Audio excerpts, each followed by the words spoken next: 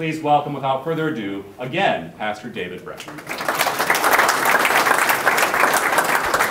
Somebody to hand this on? Yep.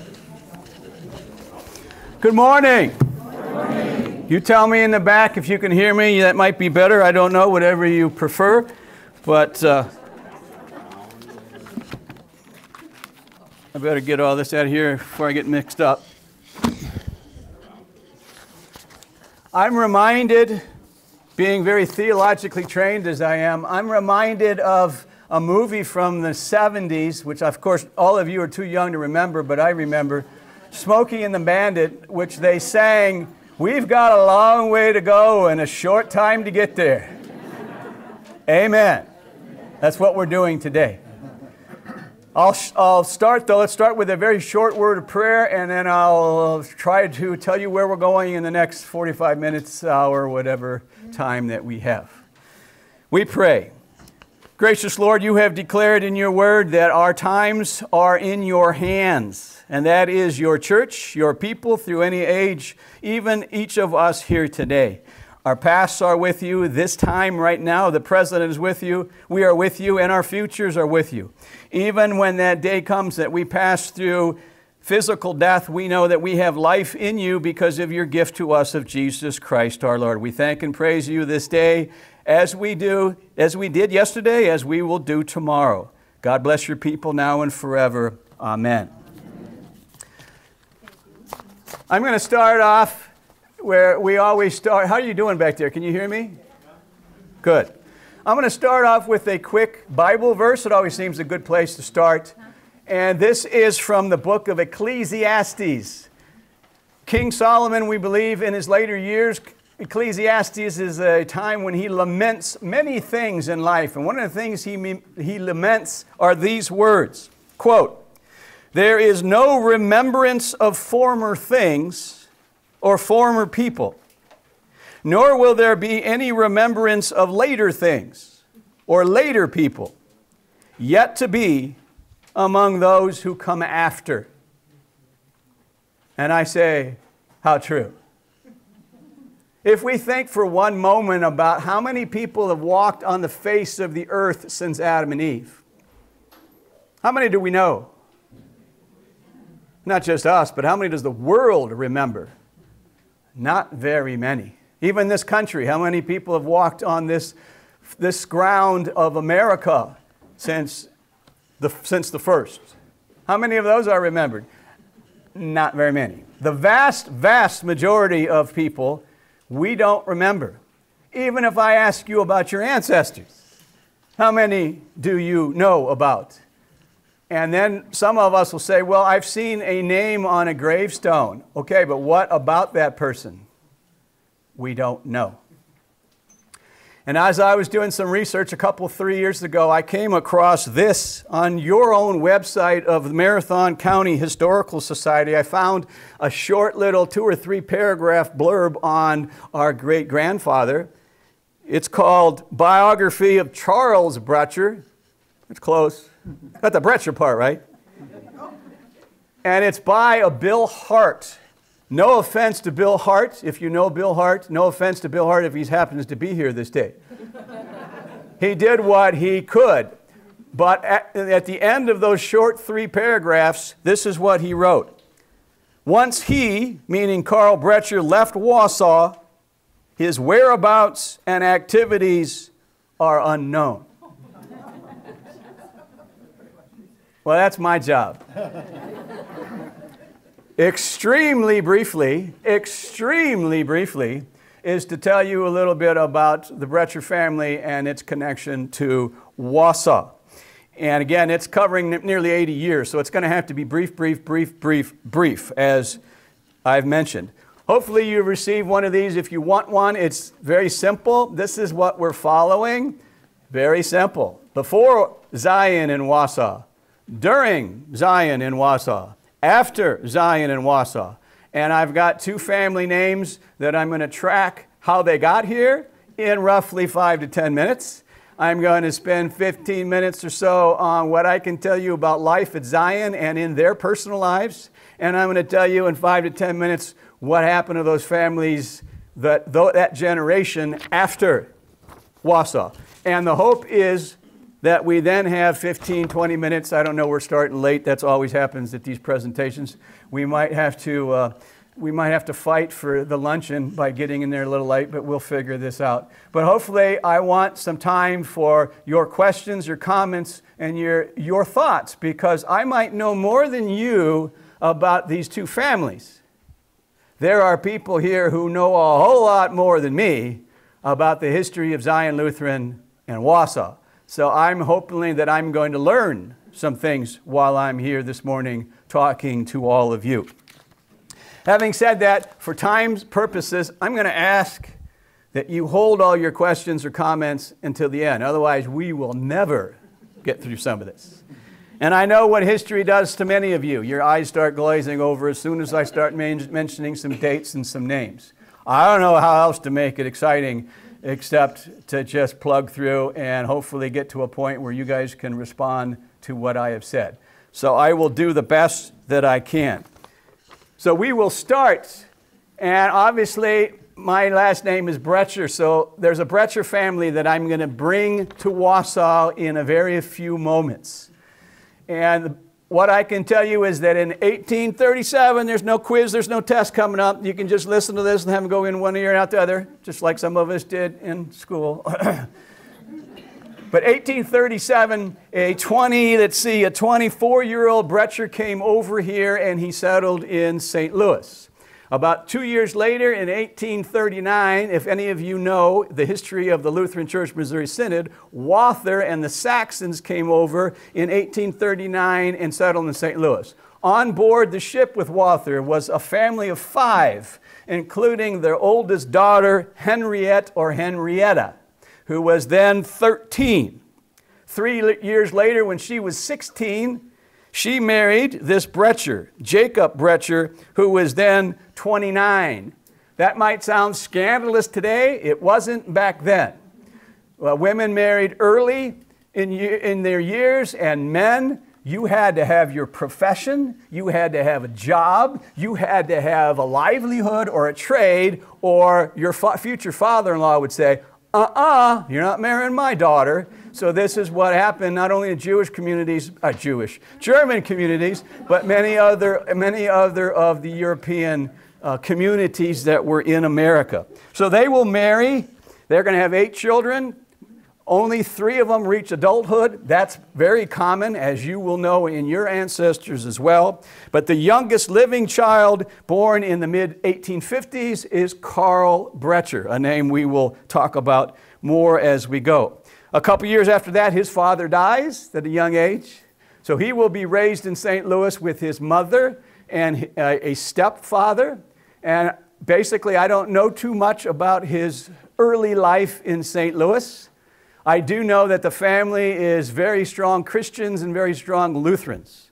And that much I know because by the 1870s, he's in Fort Wayne, Indiana, studying to be a pastor, and then goes to the seminary in St. Louis. So that his first call, 1878, is to eastern Iowa. I don't have any, well, I can't even see pictures. I'm going to have to move forward a little bit. He goes to, no, I'm not. He goes to eastern Iowa. At that point, it was Buena Vista. It's a little church out in the middle of the country. All that's there today is a cemetery, but you can see where the building was, the parsonage was. It's around Mound City in Iowa, if you know any of that. That's still pretty small as well. But nevertheless, he's there doing ministry for 4 years. However, a year after he got there, he comes back to St. Louis to marry his first wife, Magdalene, who was also from the church that he was from, and the families knew each other here in St. Louis. So these 2 St. Louis kids, born and bred in a city, even back then, where all their family are, they go to out in the middle of the country in a small community out in eastern Iowa. That's where they are for 4 years. They have 1 child, a stillborn. And I bring that up only because what we know from family history is we're not sure which caused what, but this wife is always referred to as being sickly and weak, And I'm not sure whether the sickly and weak woman caused the stillborn or whether the stillborn caused her to be sick and weakly in her later life. That I don't know. But anyway, she is just going to be described by other members of the family after that as being sickly and weak. So that happens, and then they adopt a little girl because of that. And at the end of 82 to 89 now, he takes a call to western Iowa, which is around today Ricketts, Iowa. He's going to serve St. Paul's there and a preaching station in Charter Oak.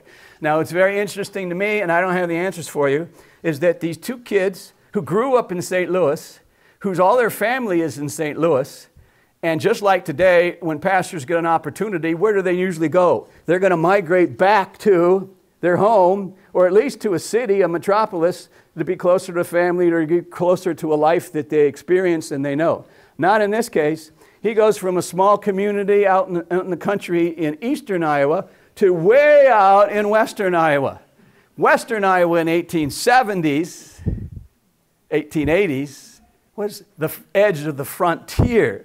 This is wild land going on out there. But nevertheless, this is where they go.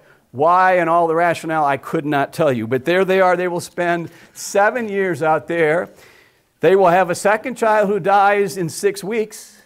So once again, there's something with this wife being sickly and ill that causes these deaths. They have a third child who lives. And all I know is that by 1889, the pastor we're now at the Fifth and Scott Church down the street. That pastor leaves, and they call 2 other pastors. They decline, and what I know is that they then called Pastor Bretscher to come from western Iowa to be the pastor here at Zion.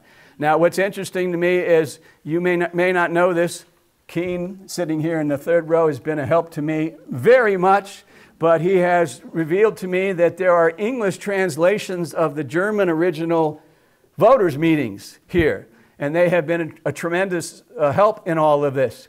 And they were very good at their quarterly meetings. But during the call process, or what they called it back then, they had a lot of other meetings in between where they were deciding on who to call as pastor. Certainly they took minutes, but we don't know where they are.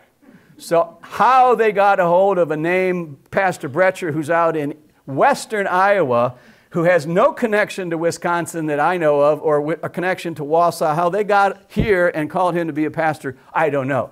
But he will show up in the fall of 1889 with 2 children and his wife. The parsonage still at that time is, let's say, I don't know what direction I'm facing, but is still down at Plummer and, help me, Plummer and Seymour. And so that was being renovated at that time. And so this man called Adolf Weichmann, it's pronounced with a V, but in English it's a W. Adolf Weichmann, who is a member of the congregation, graciously offers to house the Bretscher family in his home with his family for the 2 or 3 or 4 months until the parsonage is renovated. And that will include, hint, hint, hint, where we're going, a 20-year-old, their oldest child, who is still living, single and never been married, Emma. I'm going to jump over now to then the Weichmann side. Who were they and where did they come from, real quick? Adolf Weichmann, who's going to be the head of this family, comes over in the mid-1850s, 23-year-old. He comes over, and within 8 months, he's up in the Algoma area now, which is, for those of you who don't know, east of Green Bay, right on Lake Michigan. Beautiful country. Been there. It's wonderful. He's already buying property. Now, many people who came over here to the United States, they didn't have money to buy property within 8 months at age 20, what did I just say, 23. That tells me that his family and he had money in the old country that he brought over, that he was able to buy property right away. A year later, another family, the Damas family, comes over and they're doing the same thing. Included there is a 14-year-old girl. Is this starting to sound like before? Johanna. So what happens? In 1860, 27-year-old Adolf and 17-year-old Johanna marry. And again, it's after Adolf can prove that he has a livelihood, a trade, and money to take care of his wife and family. They will have 12 children. Only 6 will live to be adults. He's a farmer then, but once again, both of these families are strong Christians and strong Lutherans. Both Adolf and this Frederick Damas, they are original signers of the Constitution of the St. Paul's Lutheran Church. It's still there today. That's in Alguma. And Adolf will be the secretary. There are still many records of his handwritten German script in there from the 1860s. The fact that he's chosen to be secretary, and you can see his beautiful penmanship and writing skills, not only did he come over to this country with money, he came over here with an education. And you're going to see these, well, we're going to see these traits as we move forward, what kind of man we get some hints about. So very active, both families in the church there in what is today Alguma. They are both farmers, and during that time there in 1863, their first child dies, their second child lives, and that is Emma. He does farming for 14 years. I don't think he ever had his heart in it, but he farms for 14 years. And then, in the 70s, he ups and moves his family then, family of 4, not just to the nearest metropolis, but he goes from Alguma, which is almost as far east as you can go in Wisconsin, all the way over to La Crosse, right on the Mississippi River. Why? I don't know. I'm assuming, my guess, it's for business opportunities, because when he gets over there, he's going to be listed over there as a carpenter. So whether he brought those skills over, whether he learned those as a farmer, I do not know. But I'm guessing, and it's purely guess, that he moved the family for an opportunity of a booming town on the Mississippi to make better money for himself and his family as a carpenter. They become very active in the church there, which is First Lutheran downtown. It's still there, has a lot of records that I've plowed through.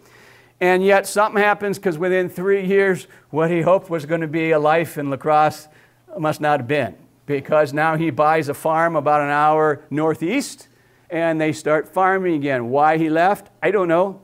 Could have been the life of a river town on the Mississippi, not always the best place to raise a family during these years, but I do not have any idea. And then a couple years later, while they're on the farm up there, 3 of his surviving 6 children at this time die in a diphtheria epidemic. Again, common in these days. For whatever reason, they uproot again, and they come to Wausau in the fall of 1879, about 10 years before the Bretschers get here. They join the church. They're very active in the church. He is now listed as a carpenter, builder, and contractor. I have found sources that he or his business built many of the old homes and old businesses in the old part of town, which could extend some houses up. I don't know where I'm pointing anymore. Over there, I guess. Houses over there could be. And I do know that he made money at building. He made money, and he put it into his children's future businesses and made money. And he made money at buying and selling property. And so every time after this, when Zion Lutheran is either looking for property to buy, or is building something or renovating something, Adolf Wiechmann is on the committee every time. That's going to be his expertise, and they're going to lean on him heavily for that. So right away they need some property. They want to build a parsonage. He helps find the property that is the parsonage on Plummer and Seymour. And that is the first picture I'm going to show whoever's doing that. This is the corner of Seymour and Plummer. This house is in the corner. This would have been the site of Zion's original church. This building here would have been not only the site of the parsonage, and you can still, this is what it looks like today. You can go down there and see it. But Gary, wherever Gary is, who's down at the Historical Society. We're still investigating this building because this not only is the site of the parsonage down there, but given that it looks nothing like the other houses on the street, this actually may be, and we're still investigating, the original skeleton of the original parsonage of Zion that's just been remodeled over the years. Because if it would have come down for some reason and they would have built a house there any time in the last 150 years, 25 years, it would look more like that than this kind of barracks looking little building. We don't know that for sure, but it's a good possibility. So that's where they are going to live that's when they build that parsonage. Picture number 2. Any of you been down to Ebert's and Gerbert's sandwich place? A couple of years after the Adolf Weichmann family get here, he buys this place. This will become their storefront. Various businesses we'll get into. Originally his building contracting business, and they're going to live up here on the second floor in the flat. And this site has the look and feel and footprint of the building that was there then, but our guess is that probably this was a wooden building back then, and somebody, it could have been Adolf, had that tore down and built a similar one on the same site made out of the brick and stone, but I'm not sure of that either. But this is where Adolf Weichmann and family lived on 4th and Jefferson. And you guys know where these places are. You've seen them. And again, first of all, when they come, this is his building business, but by the early 1880s, now his oldest living daughter, this Emma, she has a business here. She is a milliner, which I did not know what it was. I had to look it up. Shows you what I know.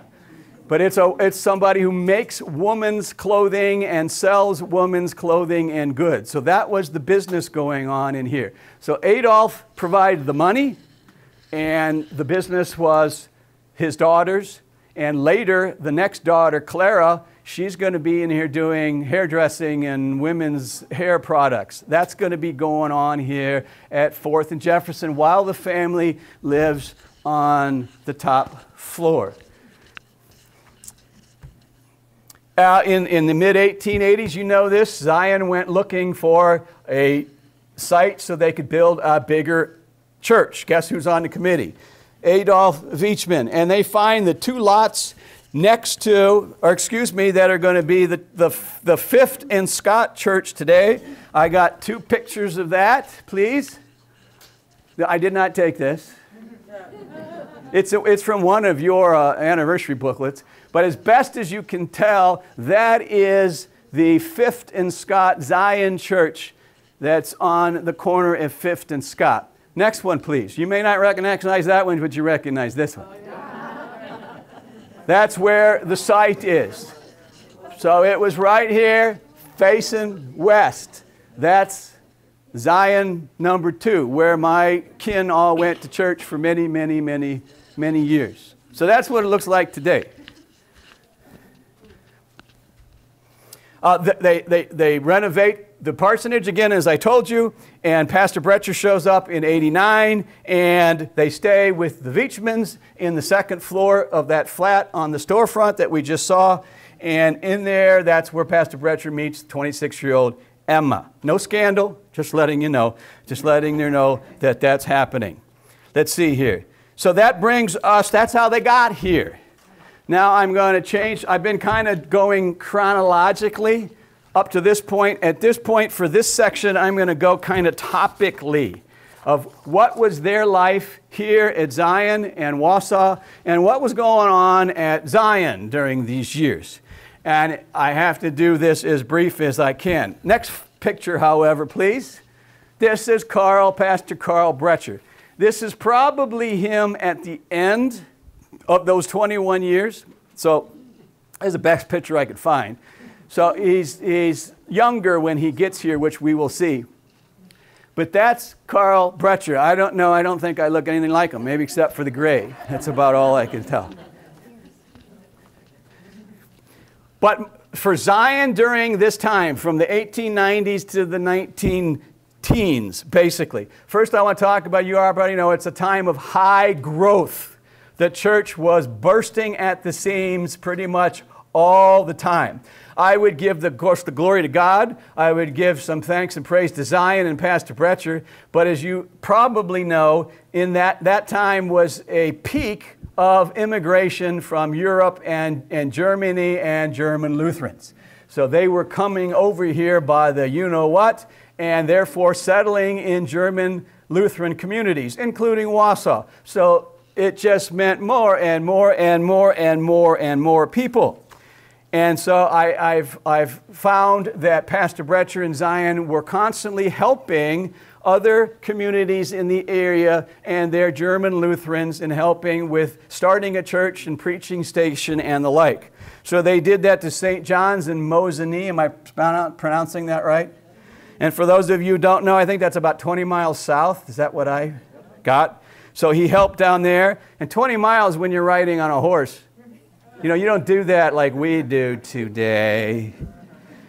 He was also helped serve a new church in Easton, which is about 18 miles east. Is that about right?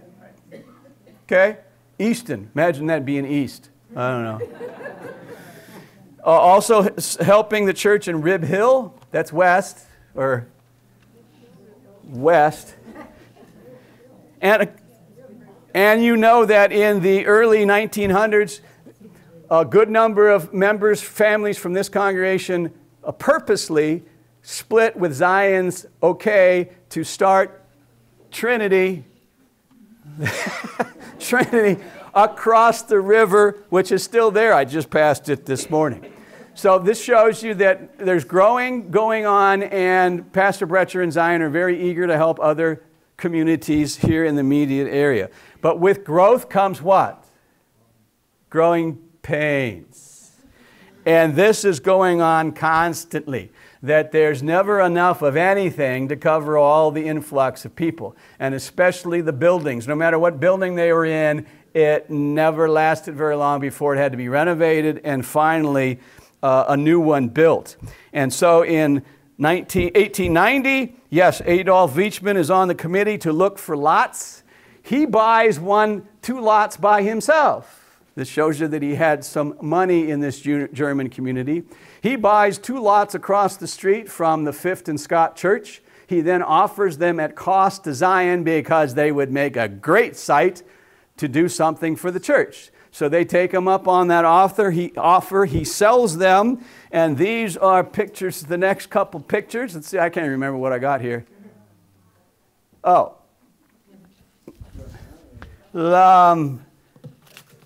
No, let's try the next one. And can we go back later, I hope? Sure. Those lots will become the new then parsonage and the school that were across the street from the Zion at Fifth and Scott. This is the parsonage. This is a picture of the parsonage after it was moved. Don't ask me how they did this. This is what I found. They moved that whole thing across the street next to the church in the 1930s. That's what I have read. Not getting a nod, yes. I don't know how I don't even want to know how they did that, but they did it. So that's a picture of the 1930s, but that's the parsonage that was across the street originally. Let's see here. And then, of course, you know that in the 1902 and 03, the church at Fifth and Scott was heavily renovated and enlarged. So this is what you do when you've got a lot of people coming in. And a lot of people coming over from Germany were young couples, middle-aged couples, and what do they have? Children. And so they're booming. And when they renovated in 1902 and 3, guess who was on the committee? Quids. Yeah, Adolf was on that one as well. Okay. One of the things that came up in the early 1900s, and this is going to have relevance later, is that I found in the church minutes that they now were going to teach confirmation also in English, and parents could choose.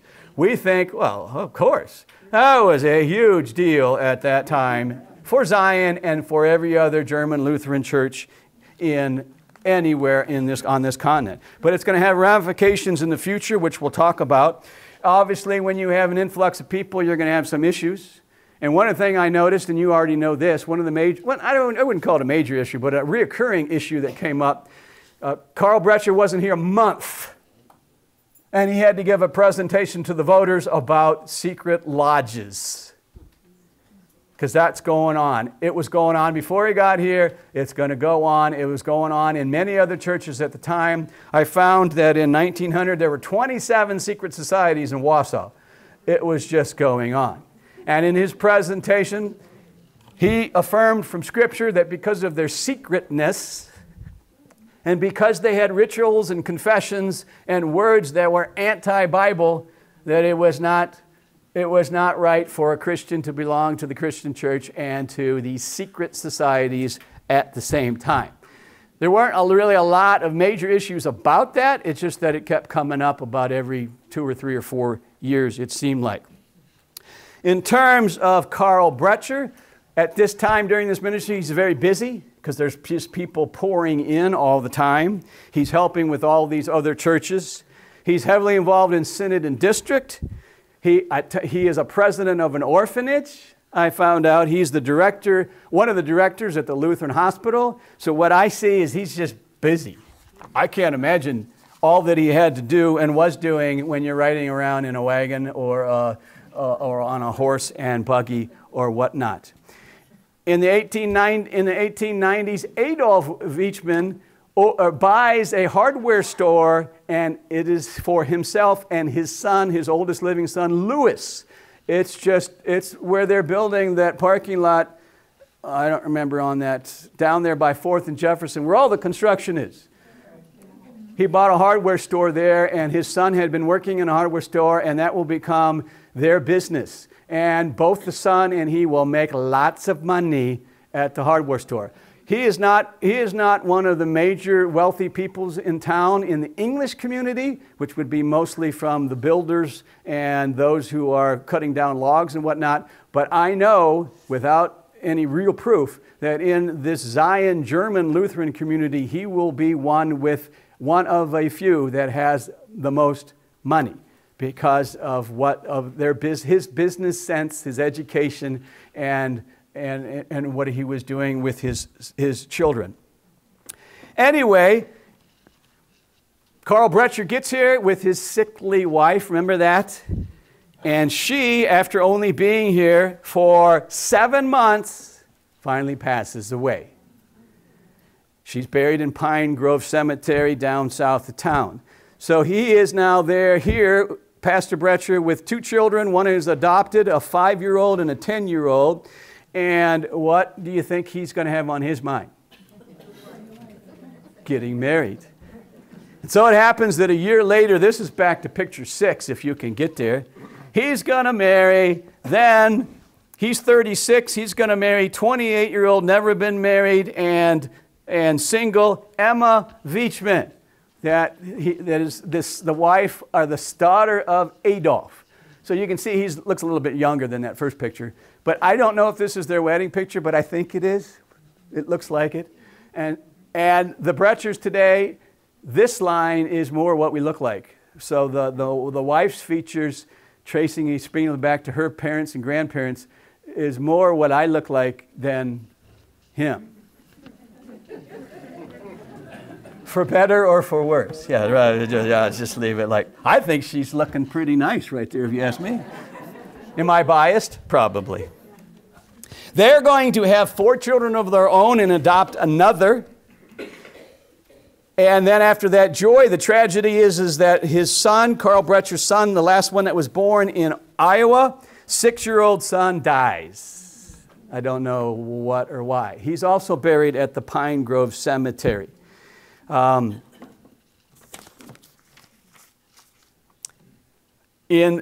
parsonage is built. We saw that in 1893. That fall, the first child to be born at the parsonage is going to be his second son from Emma, Paul Bretscher, which is our grandfather.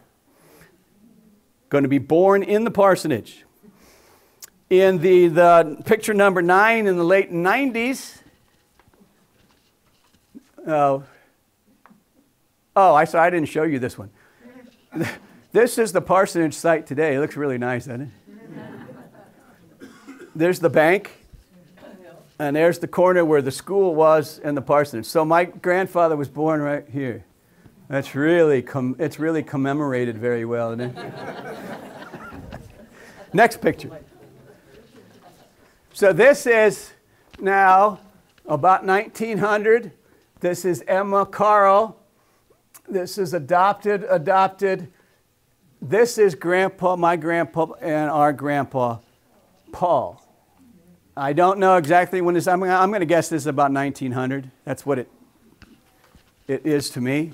So that's the family that's growing at this point. And behind Ebert and whatever, the sandwich spot, if you've been there, there's that stone house. You see it right behind there? Adolf Weichmann bought that property and built a really nice home on there that they lived their final years. I don't think that's it. But I think it probably looks pretty close to what they would have bought in that German style stone and everything. But we haven't been able to track all that down. That's Praying Dental. What is it? It's Praying Dental. I don't know what I did with the picture, but I did see it. So you sent it to me. So I must have missed it when I was... Drive by this afternoon and check it out. In that picture, the family picture, the second adopted daughter, Pastor Bretscher is helping with the orphanage, the president, and the orphanage closes because they ran out of money. And I'm sure like other families, what they do? They took one into their home and raised her as their own. Then we get the tragedy that in the early 1904, Emma, 40 years old, within 2 weeks gets sick and dies.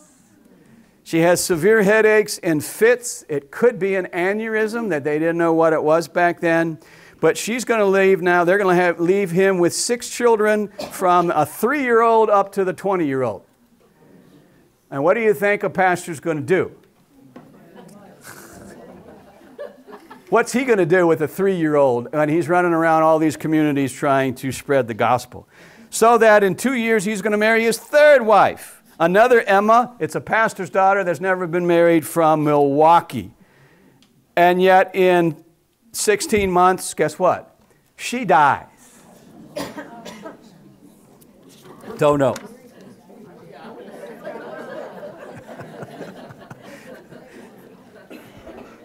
So what happens is that now we're at 1911, January 1911. He requests from Zion his resignation as pastor of Zion. To the voters, it's called, he reports that it is his health, and they don't go into any details, but the church agreed with whatever he said and gave him a peaceful release and resignation. To his son, our grandfather, he gave some other reasons, but I think not other, but maybe more detailed reasons that certainly attributed to his health. One, I find out, this is where the English comes in, is that Zion requested from him that he start preaching also in English. And his response to his son was, I can speak English, I can read English. If you give me a prayer or a book in English, I can do it. But to write a sermon in English and create a sermon my own in English, I don't think in my mid-50s I'm going to be able to do that. And I'm sure that caused him some stress and anguish about what to do with that situation. Also, his oldest son, which I haven't mentioned, was born with what we would today, well, no, what they would call back then even something worse, severely handicapped, although he overcame it and had a brilliant career later on. But at this time, he's in his late teens, and Carl Bretscher said, I got to establish some kind of business for him before Social Security, before welfare, so that he has some income coming in. I've got to do something for this son. And then lastly, which is really disheartening for me, is he reports to his son that he has an open clash with the Weichmann family. And it's not Adolf and his wife, because they're in their 70s and 80s. It's their oldest surviving son, Louis, who is the head of the hardware store. And I've learned from a few sources that he had an issue of him marrying another Emma besides his sister 2 years after his sister died. I don't know what he was supposed to do, but he basically, he kept up a relationship with his nieces and nephews, but he had no relationship with Carl Bretscher that I know of after that.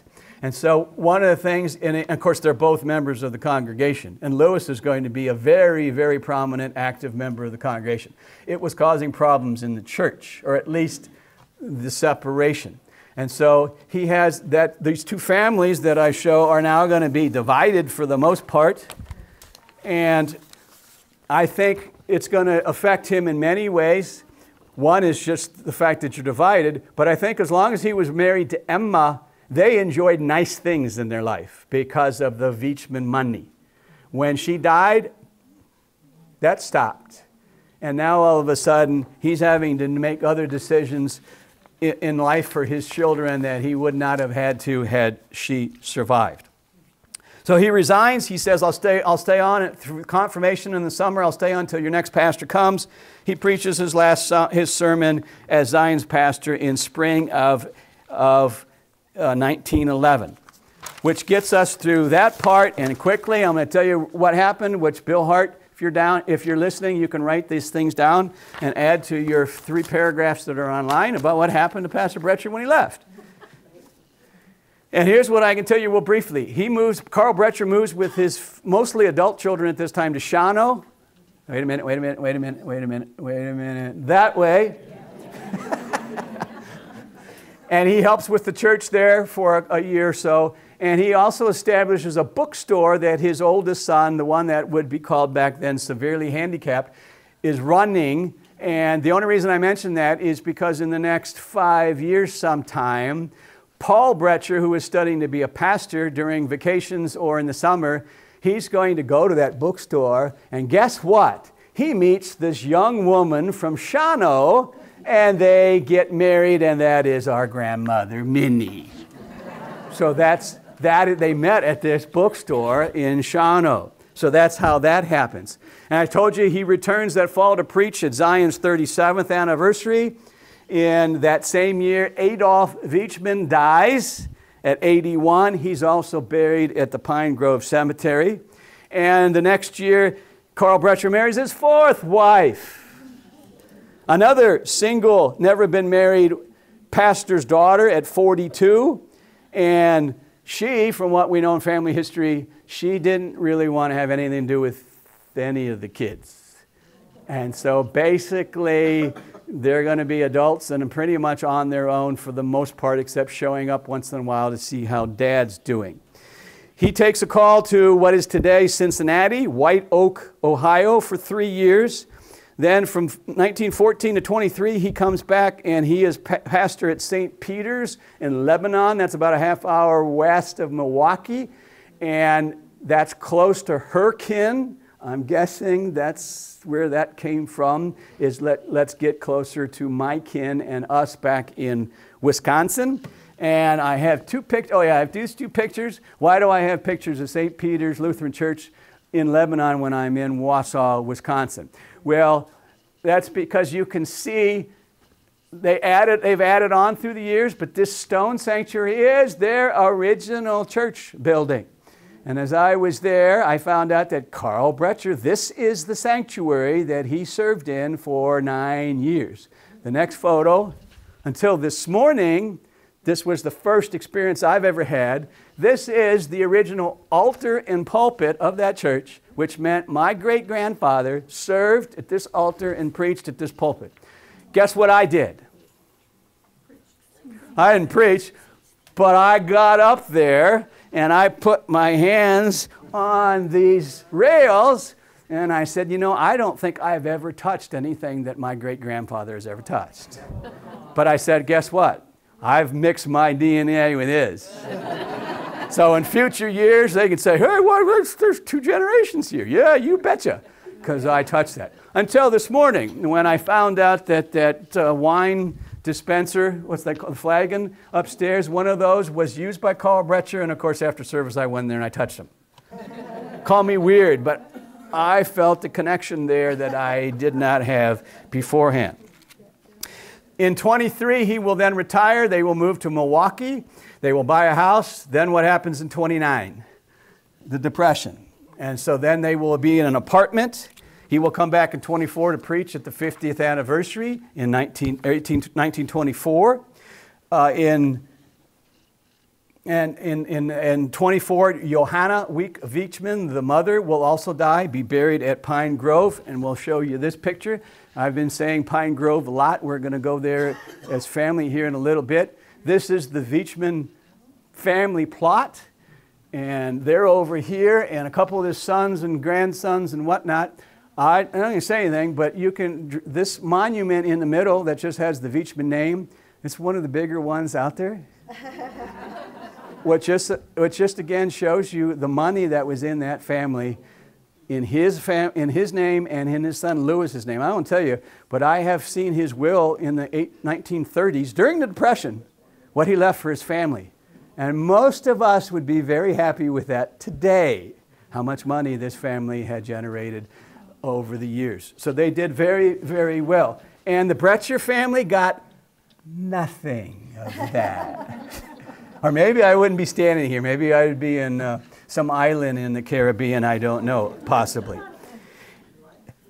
It's very hard. It's very hard to find out anything about your ancestors this far back. It's very hard to find out about the wives.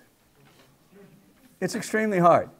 But when Johanna died, in her obituary, it said this, that I was very happy to read. She was a devoted member of Zion Lutheran Church and a charter member of the Ladies' Aid Society. And she was its first president, holding office for 25 years. Her picture in her later life is in one of your anniversary booklets. I did not put it here because I didn't have a picture of Adolf. But nevertheless, it shows you that she was just as active here at the last church as Adolf was.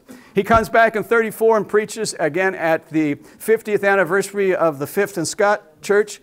Our grandfather, Paul, preached in the English service, as I said before. Carl Bretscher will die in January of 38 in Milwaukee. He's buried there with his fourth wife. But he will, it's interesting, Keen and I found there was in the minutes of the Ladies' Aid from Zion, that pastor came in and requested of the Ladies' Aid if they could contribute anything in 1938 to Pastor Bretscher's funeral and cemetery costs, because it was reported that he was very poor and they didn't even have the money to bury him. And if that went to the Ladies' Aid, I'm sure it went to the people of Zion as well. This shows you what happened during Depression to many, but also you what happened to any retirement dreams he had because of the Depression and the fact that he was ostracized from the Weechman money. I found this in the Lutheran Witness of that year. Simply it says, quote, Reverend Bretscher was a tireless worker in the kingdom, an effective preacher, a faithful shepherd, a champion of Christian education, and a fearless Christian personality. Deeply involved in the affairs of Synod, he followed its programs with fine understanding and appreciation to the very last. In summary then, here's what I would say. He spent pretty much almost half of his ministry here, well not here, but Zion in Wausau. And it was his most productive ministry. Before that, most of the places he were at were small country places. But this was bigger, a bigger community, and a bulging time for Lutheran church.